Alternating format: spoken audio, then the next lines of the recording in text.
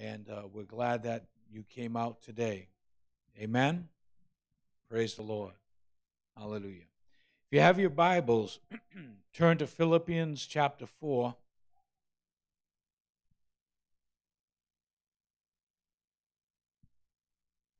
Starting with verse 6 again.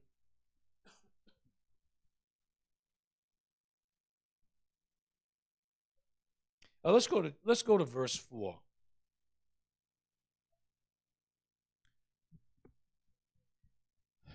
Let's pray. Father, we thank you and we praise you for tonight. God, we thank you for your word.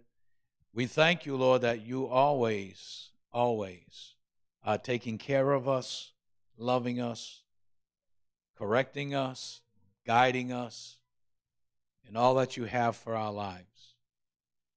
Amen. Praise the Lord.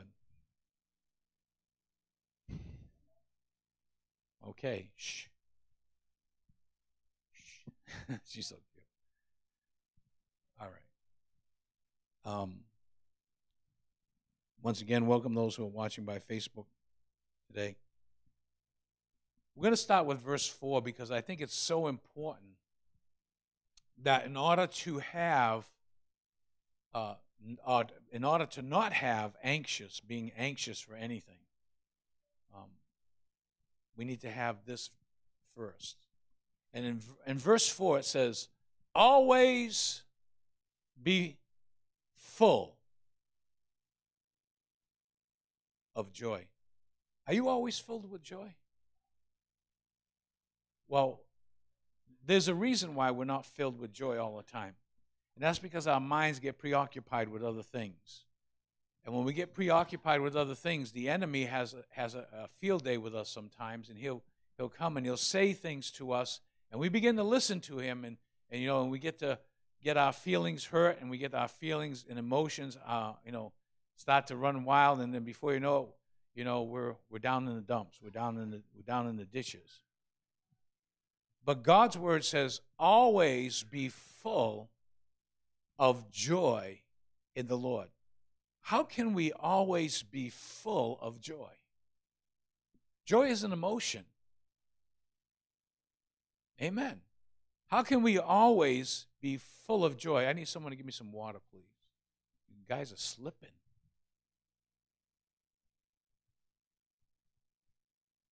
Mrs. Ramirez. Got a nice ring to it. How can we always be full of joy? How can we always be full of joy? Come on now, you guys have been Christians for a long time. You should know this. Huh? Well, yeah, rejoice in the Lord. Yeah. That's yeah.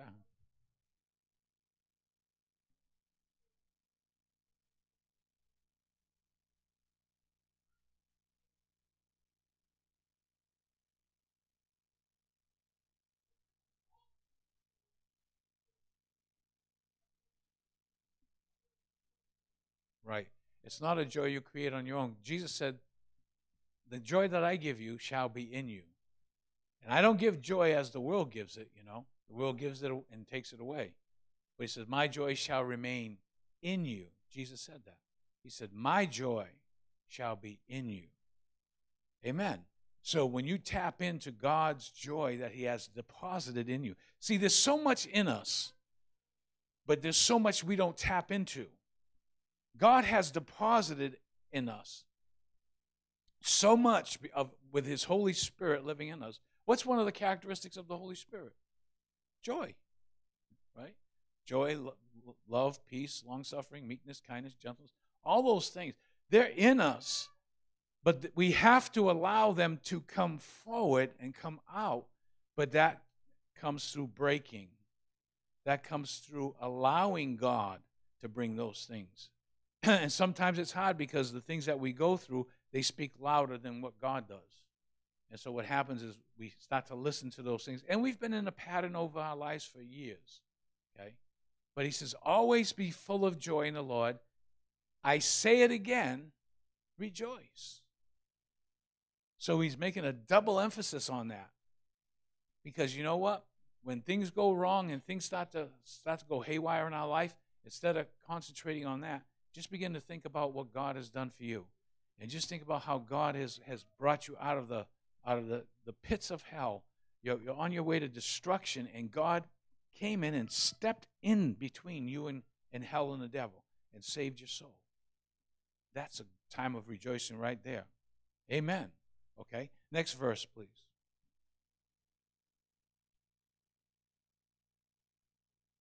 Let everyone see that you are considerate in all you do. Okay? That you are considerate in all you do. Let everyone see that. Now, that doesn't mean if I give somebody $20 that I go, hey, see this? No, it doesn't mean that. But just be considerate in all that you do. In other words, when you see somebody suffering, be considerate. When you see somebody in a need, be considerate in all that you do. He says, for remember, the Lord is coming soon. The Lord is coming soon. And that's the emphasis. Even Paul back then, 2,000 years ago, was telling people the Lord is coming soon. There was an imminence of his return. They expected it. Even though it didn't happen, but they were expecting it to happen. Okay? They didn't know it wasn't going to happen. Okay? We see from hindsight, well, it didn't come. But they didn't think so. They were saying, he's coming soon. Okay? How much more in the last days, as we see the prophetic calendar being fulfilled, is the Lord coming soon? Amen. He is. Next verse, please. Don't worry about anything. We talked on this last week. Okay? But look at this one in the, I think it's NIV. Can we look at that in the NIV? Do not be anxious about anything.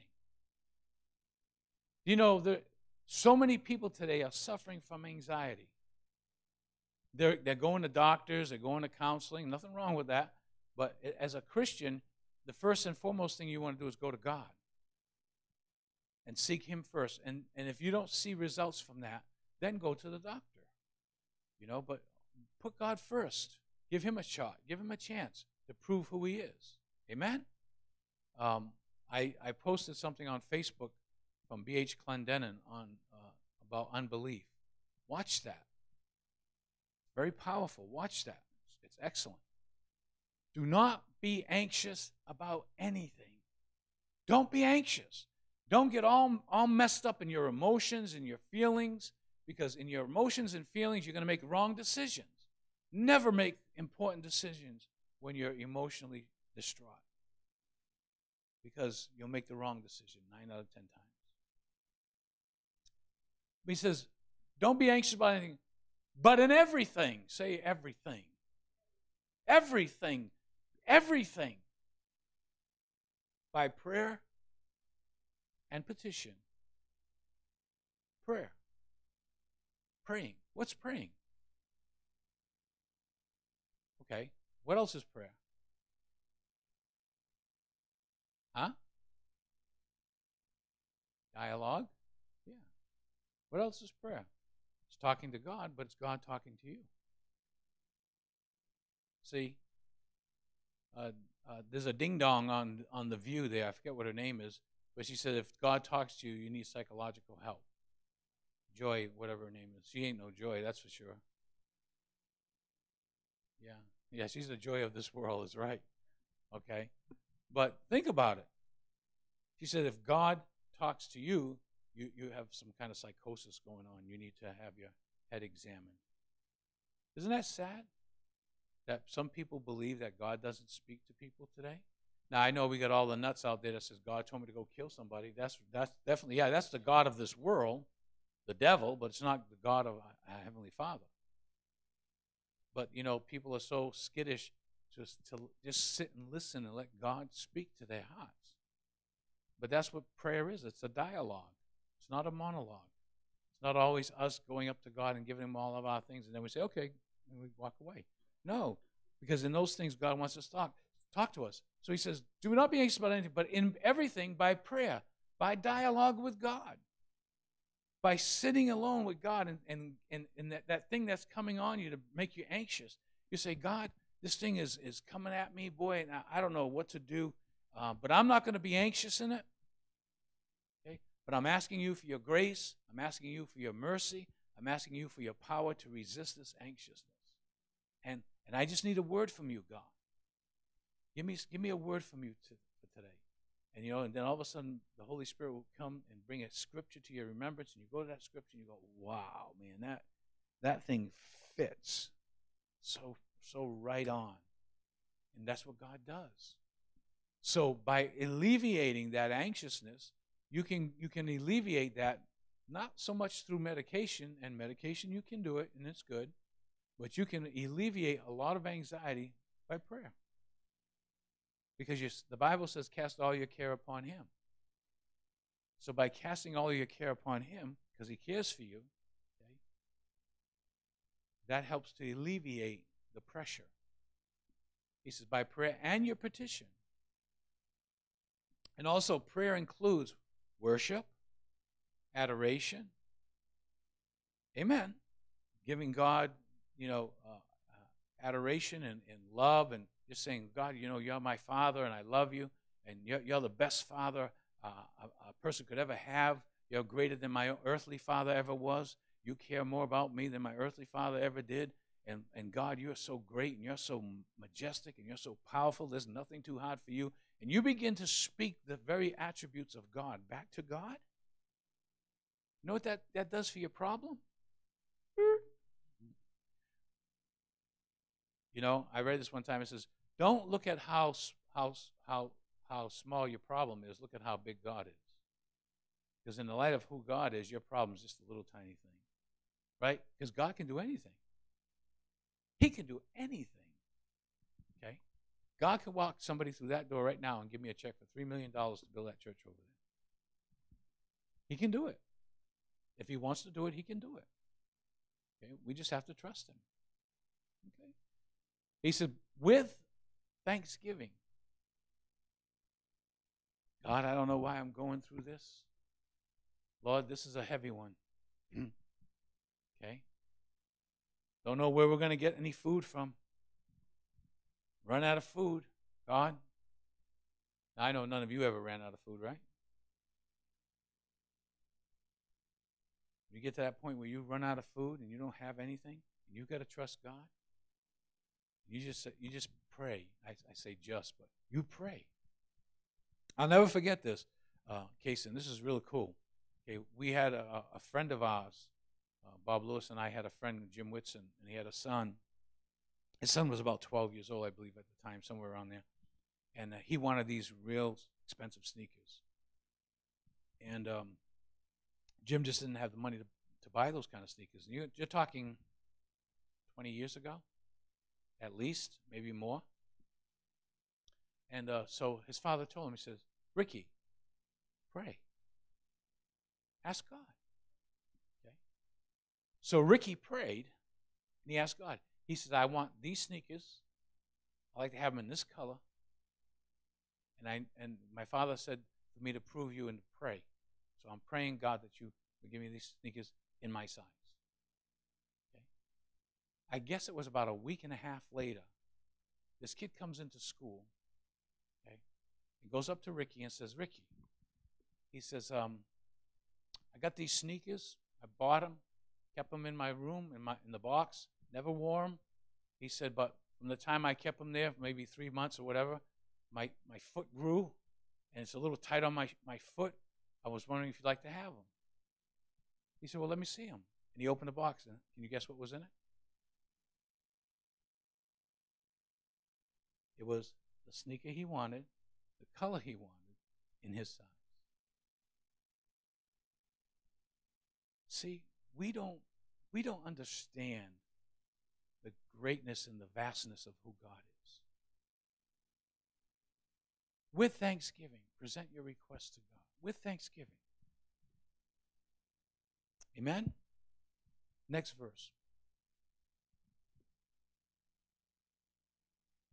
And it says, and the peace of God. If you do this first part of this, what was the very first part you have to do? Rejoice. Have that joy always as your motivating factor. Always have that joy, that inner joy, that peace that goes beyond understanding. I don't understand how you can have peace. Even when my mother passed away, my father passed away, and my brother passed away, at all three of the funerals I had peace. It was inner peace. I remember one of the pastors come up to me at my mother's funeral and saying, Bob, I don't know, but you just have this glow about you that of God's grace all over you. And that's what you need in time of need, is God's grace, His ability to pull you through things and to bring you to places that normally emotionally you'd fall apart when things happen. But he says, and the peace of God. What is that? I mean, we have peace, but how do we get that peace? By trust? Okay. But how did we get it? The peace of God I'm talking about. Jesus said it. He said, my peace, he said, I give unto you. You think Jesus had peace? He said, my peace I give unto you. Amen. And so we have that. Jesus said, I have given it to you. It's in you. Like I said, there's a reservoir in us that we don't tap into, that God has given us these abilities to lean on Him and not on our own understanding, right? The Bible says He will keep you in perfect peace as, say the word as, your mind is stayed on Him, not on the situation, not on the problems. But as you put your mind, I'm not telling you to ignore them. You're going to have situations. You're going to have circumstances. You don't ignore them and just toss them aside, not deal with them. No. But in the midst of that, you keep your mind in perfect peace as your mind is stayed upon Him. The peace of God, which transcends all understanding. Man, I don't understand it. You know, this happened to you, and this happened to you, and that happened to you, and this happened to you in your life. And yet, it doesn't seem to bother you. How come? How come it's not bothering you? Well, it's not according to my understanding. It transcends God's peace. It transcends all understanding. And what will it do? It will guard your hearts and your minds in Christ Jesus. It guards it from what? Hurt, disappointment. What else? Discouragement, disappointment, anxiety. Okay. Next verse. Okay, now here is, if I could say it this way, this is the prescription. Okay? Because how many of us have thoughts that run through our head every single day? I mean, just all kinds of thoughts, all kinds of worldly thoughts, okay, sometimes sinful thoughts. The enemy will put thoughts in your mind, you know, okay? It happens, right? It can happen to any of us. We see something on TV and something that may, you know, we have to change the channel real quick. And when that thought comes into mind and the devil says, hey, you know, you know. How do we combat that? Well, God's given us a prescription for that. Dr. God, okay, the great physician. This is what he says. Finally, brothers and sisters, whatever is true. So the first thing we need to do is we need to discover what's the truth. When you go in and you got all this anxiety coming at you and all kinds of problems and situations coming at you, first thing the devil's going to do is blame you. Okay? He's going to come at you with all kinds of thoughts and how to fix it and do it in your own strength and everything else. Okay? But it says the first thing, brothers, finally, whatever is true. So you have to dissect that. Now, I'll give you an example. I see on television sometimes people go to a seminar, they go to a church service, and they're talking about finances. And he said, I want all you people that have financial problems, come on up here.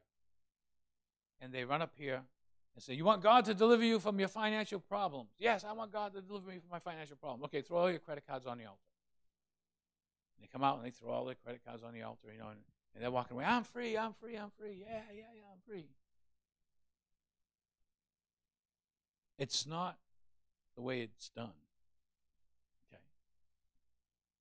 God is not going to heal you or deliver you from your debt until he delivers you from your covetousness. Because that's the bottom issue. When you're spending money that you don't have, and you're putting it on the credit cards and putting it on the credit cards, as you're living beyond your means, guess what? You're covetous. Hello? And so you rack up all these big bills, and now you're worried about these bills and all the anxiousness about those bills, but you've got to first sit down and say, whatever is true. And that's why, as a Christian, in your Christian integrity and character, if you've got bills that you've accumulated, and then you are a Christian now, that doesn't mean you just wipe them off and not pay them. What you do is you set up a plan, and you set up a goal that this is what I want to do to get out of debt, and you set that goal and you do it. Amen? Okay, whatever's true, whatever that anxiety comes. Now, the devil will come and lie to you and tell you, you're bipolar. Okay. I always thought someone bipolar was a person that lived in the middle of the United States.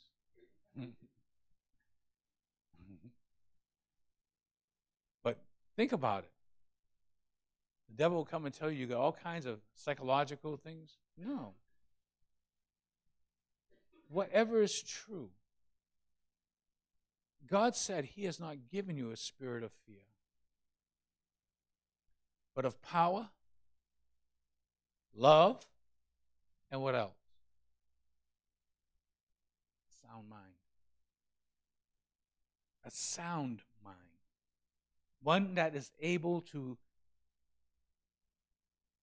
think and process the situation and the problems, because you have gone, the Bible says, to God. God says he will keep your mind in perfect peace as your mind is stayed on him, because now you're seeking not to live your life independent from God, but you're looking to surrender your life in dependence to God. And he's going to lead and guide you into all truth. Amen. So whatsoever is true, whatever is noble, with dignity, whatever's right, whatever's pure. And that's a hard one sometimes,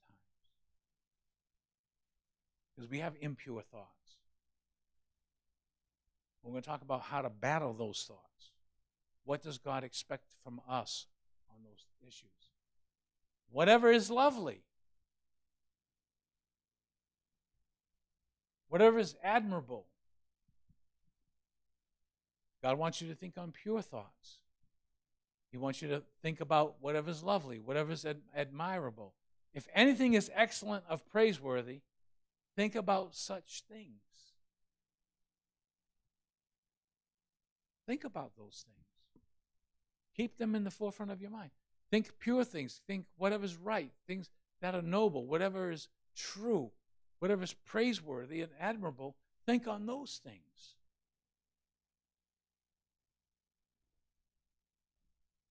Next verse.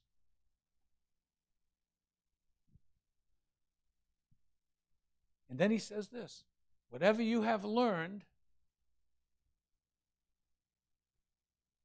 how do you learn? How do you learn? By experience.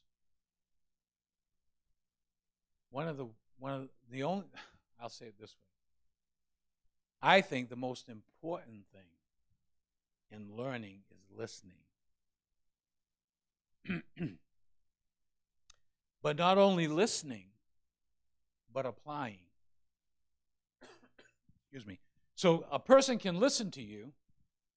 I can go to Joe and say, okay, Joe, you have experience, knowledge in the financial industry. I can go to Joe and, Joe, this is my situation. I need advice on financial things. Okay. He tells me A, B, C, D. I walk away doing E, F, G, H, I. Did I listen? I heard him. Okay. There's a difference between hearing and a difference between listening. When you listen, you take it and you do it. The same way with God. When you hear God from His Word and you read God's Word and you're hearing God's Word, the way that we can tell, or God can tell, or anyone can tell if you're really listening to God's Word is if you're doing it. If you're not doing it, then you're only hearing. You're like the hearers. The seed falls on the ground, they hear, but the enemy comes and steals the seed away. And there's no growth. Because you're not listening, you're hearing, but you're not listening.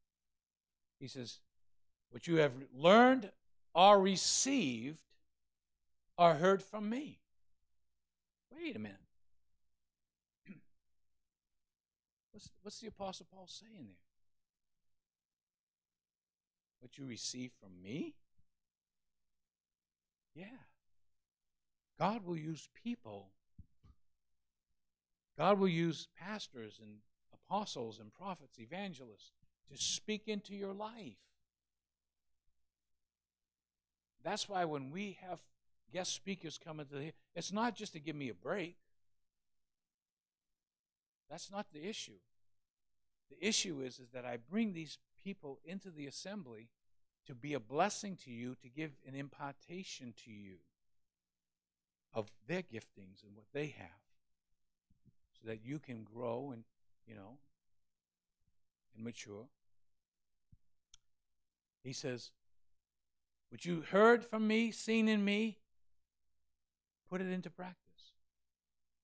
So, if I'm telling you to do something and I'm not doing it, then you're not going to do it. Because you're going to say, why should I do that? Okay? How many of us growing up before we were even Christians and our parents made us go to church, right? To the point when we got older and we said, Mom and Dad, you don't go, why should I go? Doesn't make any sense. You're forcing me to go as a kid, but you don't go. He says, what you've seen in me. The example is set before you. What you've seen in me, do it.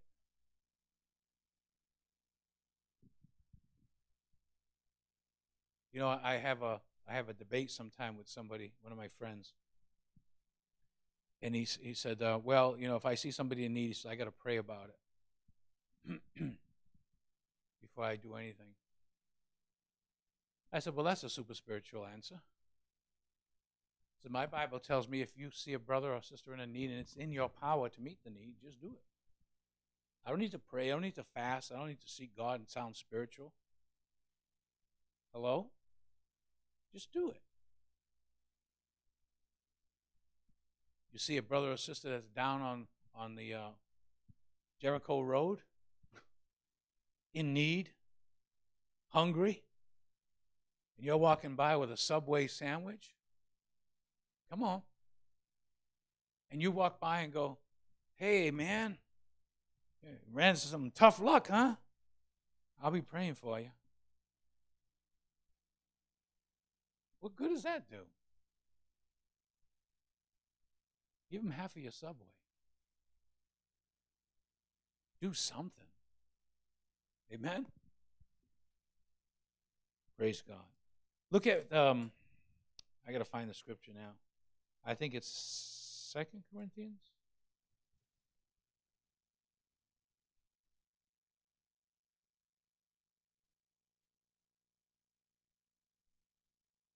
Yes. 2 Corinthians chapter 10. How to walk in God's peace.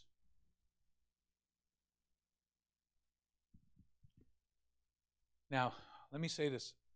I fight this battle. I've practiced this, and there's times that I failed this. But for the majority of the times, I do this. What I'm sharing with you, okay? Chapter 10.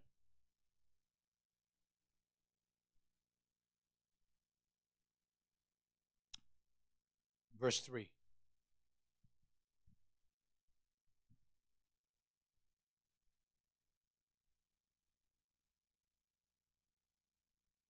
Can you put that in NLT for me, please?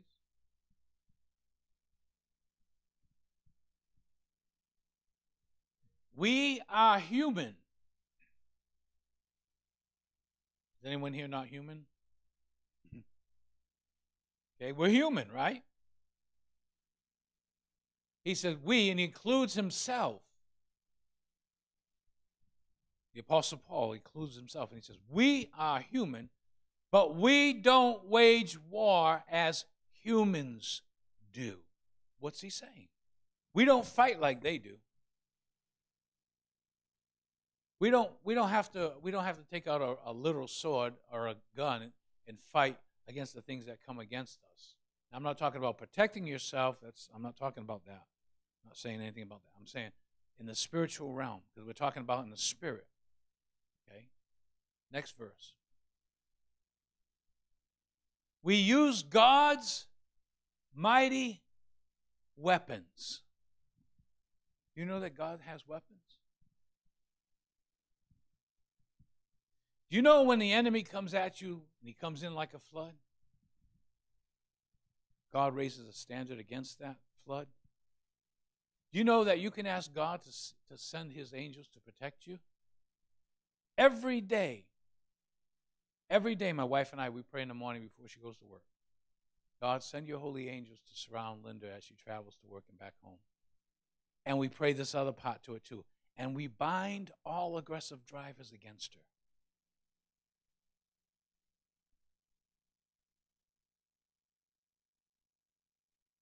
Amen. And I can testify to you, when Linda used to work in Pawtucket, which was, about a 40-minute drive? About a 40-minute drive. Every day, we pray for protection. We pray for mechanical problems, everything. You know, she never got a flat tire. Never broke down on the side of the road.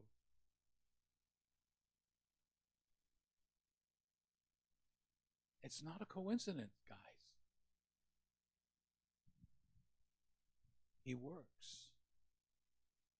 He works. We use God's mighty weapons. What are some of God's weapons?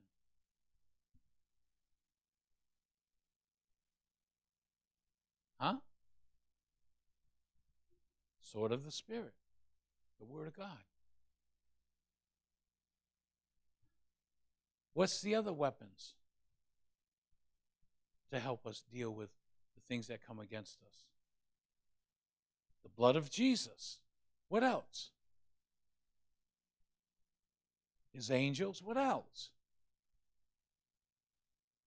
Huh? The Bible? Yep. Absolutely. What else? Holy Spirit? Yep. What else? Faith? Yes. What else? Truth? What else? Prayer? What else? I mean, come on. We got a lot of weapons so far. We've got an arsenal. The what? Oh, zeal. I thought he said Brazil. I'm saying, okay. What's in Brazil? What else? Well, that's a result of, but okay. Righteousness? Okay. What's the other weapons? Okay. That's another result, but that's good.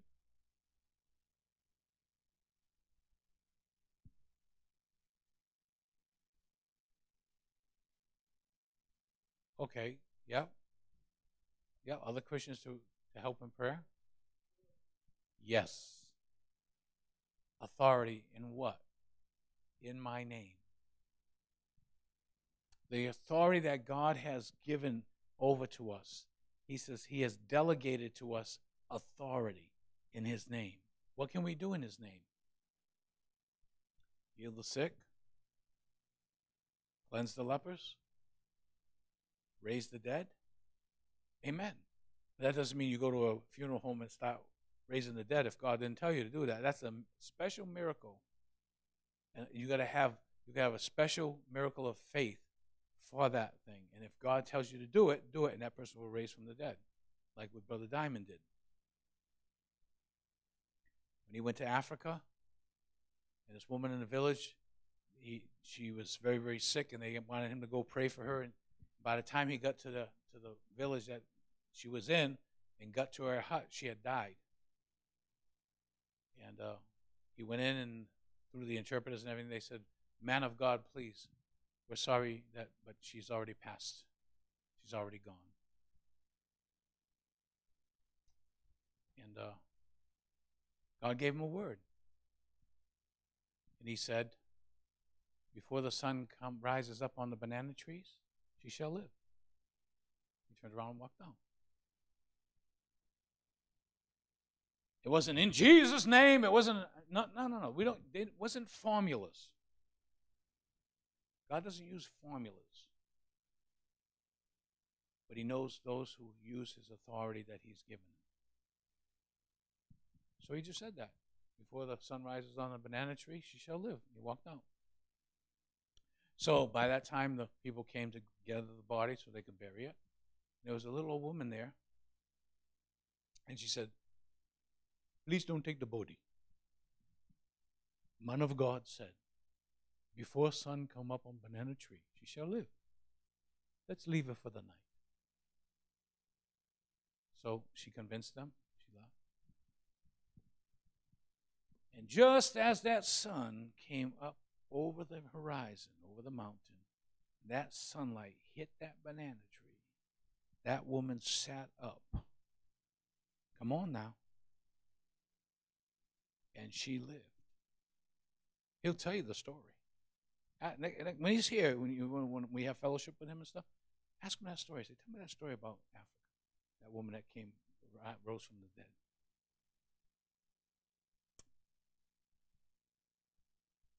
Mighty weapons. You have, like I was saying, residual inside of us because the Holy Spirit, Spirit of Christ lives in you. You have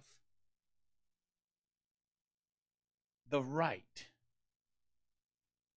to exercise that authority over demons. How many believe that? You really believe that?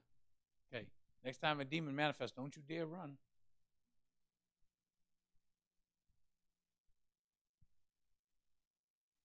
You have authority.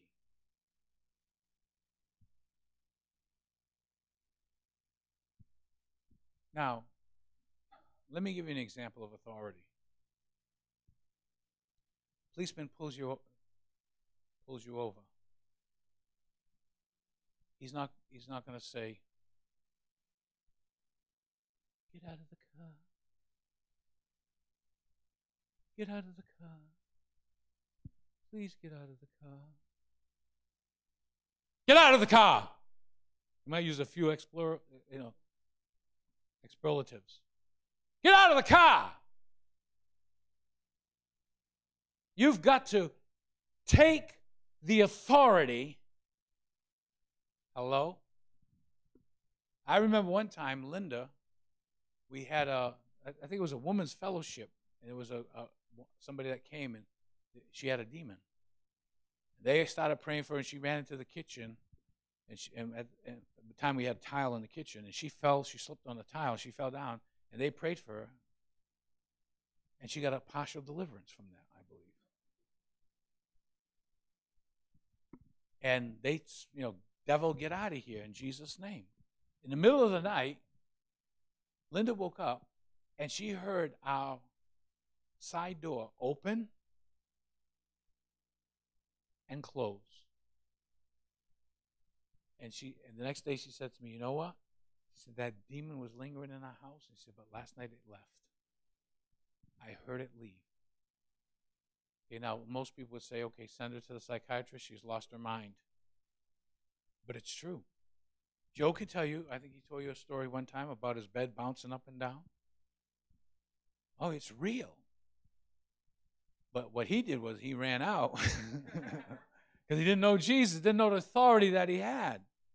Okay? But you and I have that authority to stand up and say, "Devil, you're not going to convince me. You're not going to lie to me anymore. I'm going to do what God's word says. You've been robbing me for a long time. I'm going to believe God rather than believe what man says. I'm going to believe God's word rather than the false preachers and the false shepherds and the false prophets on TV say. I'm going to believe your word, God. I'm going to believe your word over my feelings. Because you're not always going to feel right. You're not always going to feel like doing certain things.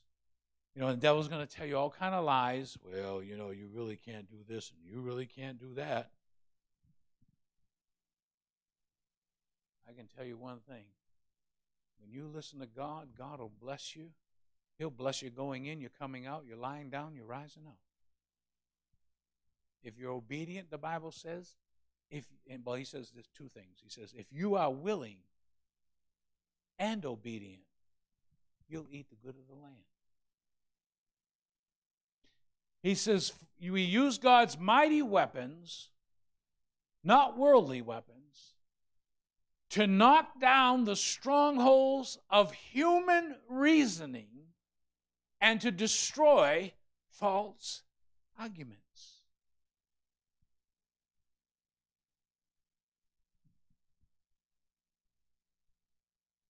Amen.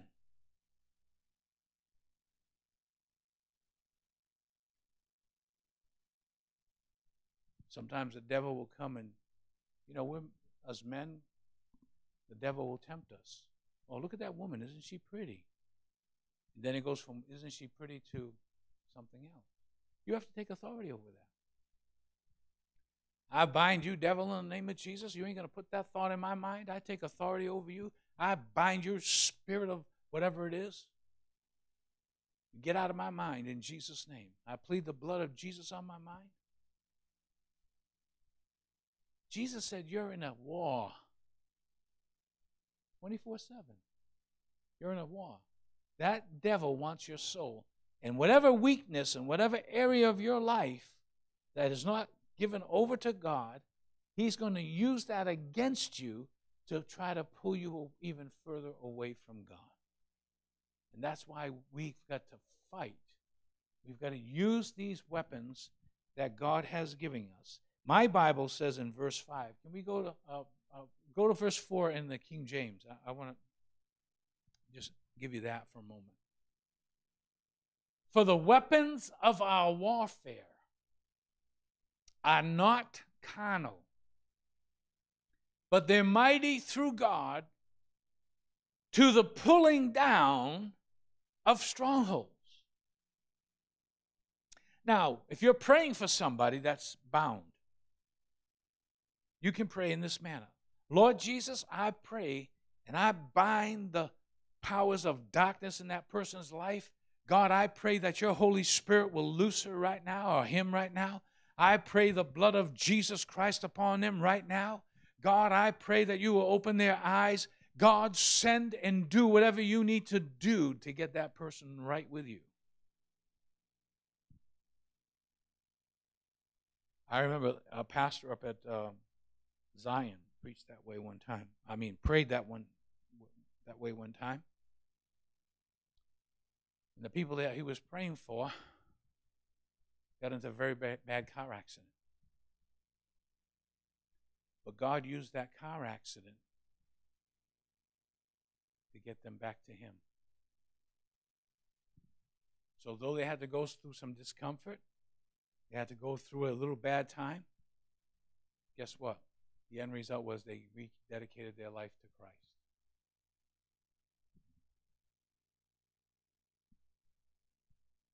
Mighty through God to the pulling down the strongholds. These strongholds, there is a stronghold over New Bedford. It's strong. Been there for centuries. There's such division. It's not just economic. But think about it. New Bedford, in the history of New Bedford, there was a time when we had the colonies, and New Bedford used to have on their payroll missionaries that would go out to all the villages and to the Indians and preach the gospel. And they were paid. Did you know that? And today, if you stand on the corner, they'll arrest you. So look how far away we've come. And these are strongholds that need to be pulled down through prayer and fasting. Verse 5. Casting down imaginations. Boy, we can imagine a lot of junk, but you need to cast it down. Cast it down. Don't let it fester in your mind.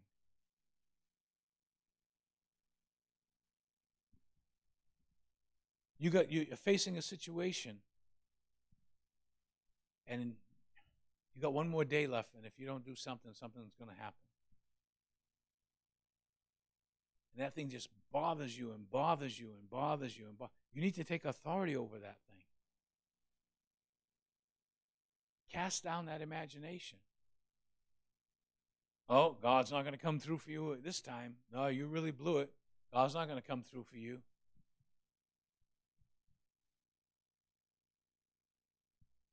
If you're faithful to God, God will be faithful to you. Are you hearing me? If you're faithful in the little things, you'll be faithful in the bigger things. You cannot. You know, there's a scripture that says, I saw princesses walking and beggars riding horses. There's a scripture like that. It's twisted. Mighty through God to the pulling down of imagination. Casting down imaginations and every high thing that exalts itself against the knowledge of God. I hear Christians all the time say, every Christian, but a lot of Christians say this: God don't love me. If God loved me, this would not happen to me. And I asked them this question: what does the attribute of God's and His love have anything to do with your wrong decision making? You made the mess. And you wonder why God doesn't love me. No, God loves you. How do you know that, Pastor? I want you to prove to me that God loves me. For God so loved put your name there, that He gave His only begotten Son. That's the ultimate love right there. So every person within the sound of my voice, you have scriptural proof of God's love. He sent His Son, Jesus Christ, to die on that cross for your sins, for my sins. That settles it. The issue of God's love.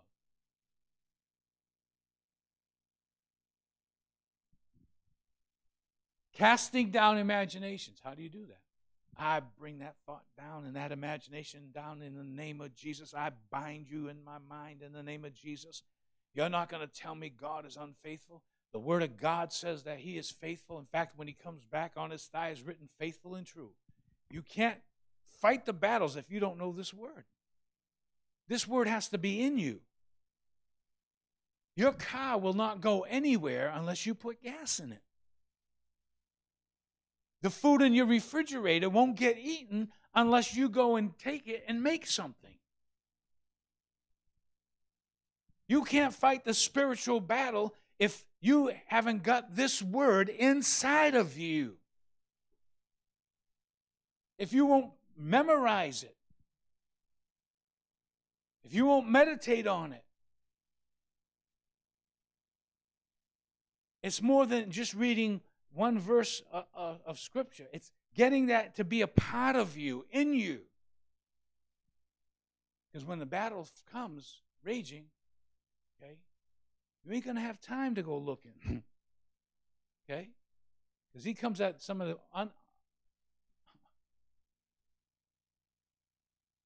he comes at the times that are not convenient. How many battles we fought in our sleep? I don't know. You ever get attacked in your sleep? I got attacked the other night by a demon. And it had a hold on me like this. And I struggled a little bit. And then I said, in the name of Jesus. And it got looser. I said, in the name of Jesus. And it got looser. And eventually backed off. In my sleep. And I can always tell when my wife's in trouble. See, because God's called us to be their protector. And I'll be sleeping. And this is the truth, what I'm telling you, okay? I'll be sleeping. All of a sudden, I'll hear this.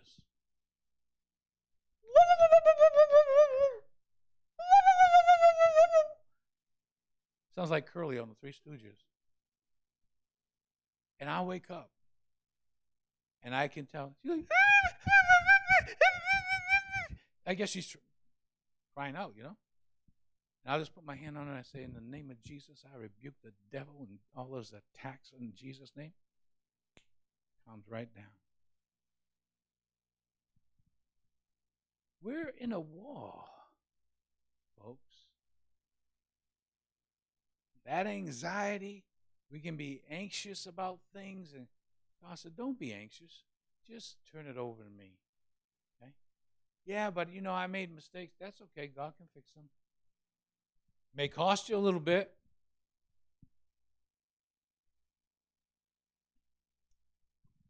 Casting down imagination, every high thing that exalts itself against the knowledge of God.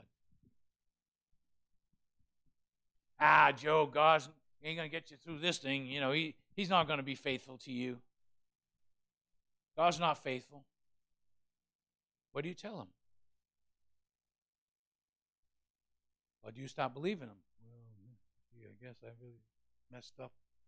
I guess he won't be faithful. Yeah, if you're faithful, he'll be faithful. Hello? But sometimes, you know what? Read Proverbs. When you and I will take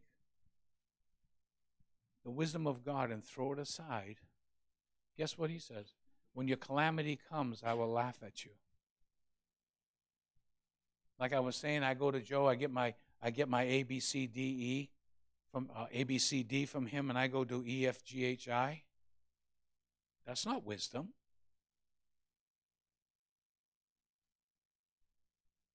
You go to somebody that's been doing this for a long time and has proven it to be real. And guess what? When you go that way, you say, you know what? Pastor's been doing this a long time, and I see him blessed. He must be doing something right. Hello?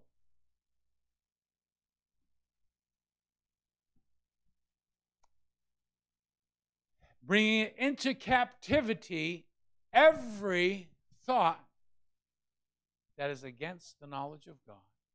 Every high thing that's against the knowledge of God. every evil imagination that is against the knowledge of God. Bring it into captivity, every thought to the obedience of Christ. You know what that equals? Peace of mind.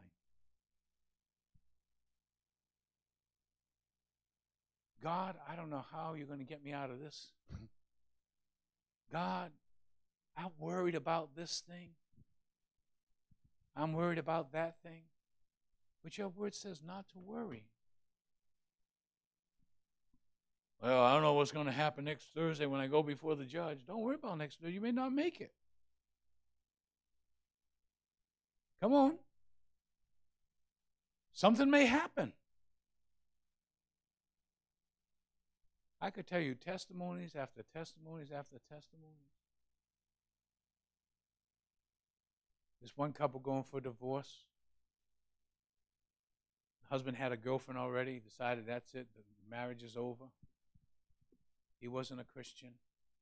She was, I guess, a off and on Christian, I don't know. But he was living with his girlfriend. He's on his way to court that day for the judge to give the final. That's it. He's driving down a country road, going to Brayley Road to get on 195. And he sees a little white church. And he said, you know what? Before I go, I'm going to, so this woman don't take me for a ride. I'm going to go pray. And he walked in there, and he walked into a full-blast Pentecostal church. The Holy Ghost grabbed a hold of that man. He ran to that altar, got saved,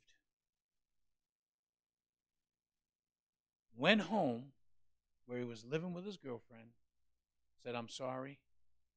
Me living with you is not right. I need to go back and try to salvage my marriage. Went to the courtroom. His wife, again, was a Christian. I don't know how strong she was, but she was a Christian. Probably prayed and didn't see any results. Now they're before the judge, and here he comes in the courtroom. And she's sitting there, ready to have that judge just slam that thing down. And he says, Your Honor, can I say something? He says, yes, you can say something. He said, I want you to know what happened to me. He said, I was on my way here. He says, and I stopped to make a little prayer that you would be fair to me. He said, but something happened to me. I got born again. And I want my wife to know that if she's willing right now before you, I make this pledge to make my marriage work. I want to be reconciled back to my wife. Her tears started streaming down her face, and she said, I will. And can I tell you, they've been married even till today. God restored that at the midnight hour.